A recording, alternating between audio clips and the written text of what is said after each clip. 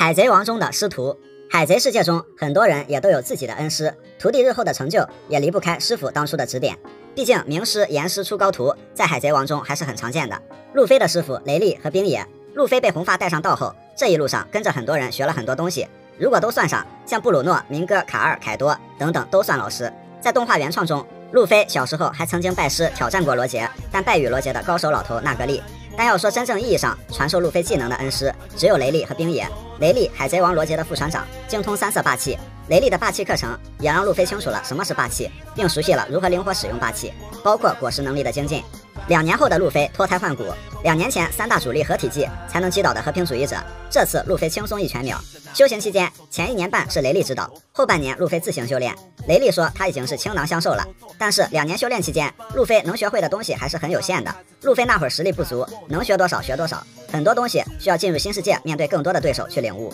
所以一直到和明哥、卡尔等人对决，到之后在和之国再次见识到流鹰，路飞都会想起师傅雷利的教导和操作。再加上冰爷无私传授流鹰的技巧，有足够底子的路飞终于学会了如何更为强有力的对霸气的操作。所以路飞能一路走来，直到和可爱多平分秋色，快速掌握霸王色缠绕，并不是开挂，是雷利和冰爷的教导功不可没。索隆的师傅双月耕四郎和鹰眼，耕四郎是索隆最早的剑术老师，并同意将女儿古一娜的河道一文字托付给索隆，索隆会带着古一娜的那一份去追逐梦想。鹰眼和索隆这对相爱相杀的师徒，从对手到师徒，但鹰眼一直是索隆要超越的目标。鹰眼最初的那句话“试着超越我吧，罗罗诺亚”，就足以看出鹰眼对索隆的认可。再到索隆拜师鹰眼，坚定的信念更是让鹰眼愿意收其为徒。索隆2年前各种消耗战，2年后经常一招秒。鬼岛之上更是越级打怪而表现出色，足以侧面看出鹰眼的实力并非高估，而是世界第一剑豪，实至名归。在狂热行动中，鹰眼又在索隆面前上了一课。至少现在，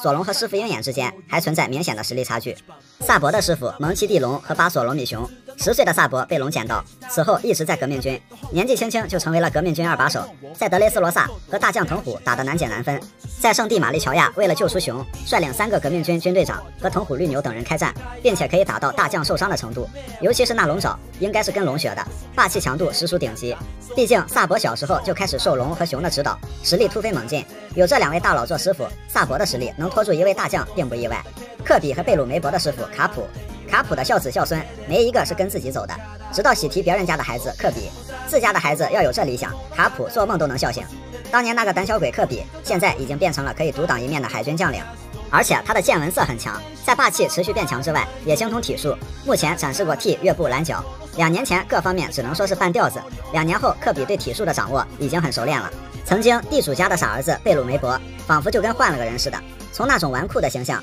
变成了一名真正的海军，同样也有见闻色霸气。看来被人追着揍，真的能觉醒见闻色霸气啊！这一点在小一万以及人妖军团和山治身上也能看出来。小一万他们作为山治的进阶师傅，虽然山治自称是地狱的回忆，但山治2年后有了很多更强的范围性招式，有了越步、海行步，有了更快的速度、更强的见闻色，这都离不开师傅们特殊的教导方式和步步紧逼，包括提升了山治的厨艺。当然，山治最重要的师傅还是哲普老板，不仅教会了山治踢技更为精湛的厨艺以及厨师道等等，甚至还给了山治第2次生命。泽法和3大将以及一众海军将领，泽法是最成功的老师，但也是最可怜的老师。对海贼的痛恨和对海军的心灰意冷，让他走向极端。虽然这些学生有的流泪，有的致敬，但一个个的动起手来那是真诚实。黄猿最后的一声撒尤那拉泽法先生，一招不描边的8尺描边玉，表达了对泽法老师最后的尊敬。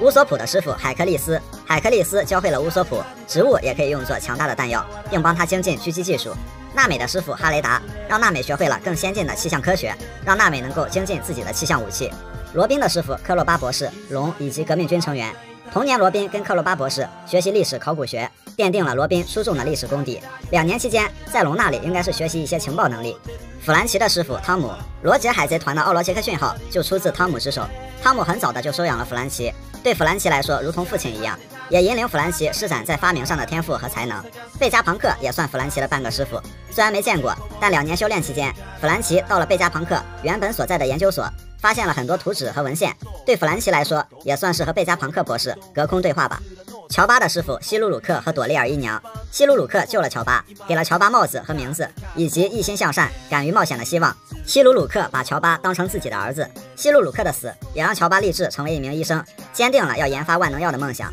朵莉尔姨娘收留了乔巴，和希鲁鲁克一样，把乔巴当成自己的儿子，并传授给他顶尖的医术。在乔巴离开刺骨岛的时候，朵莉尔姨娘用希鲁鲁克生前的发明，完成了樱花的奇迹。漫天的粉红雪花为乔巴送别，这就是希鲁鲁克想让刺骨岛开满樱花的愿望。他总是天真梦幻，但他传达的意义却那么真实有力。乔巴看到希鲁鲁克的愿望实现了，也了却了乔巴心中的遗憾。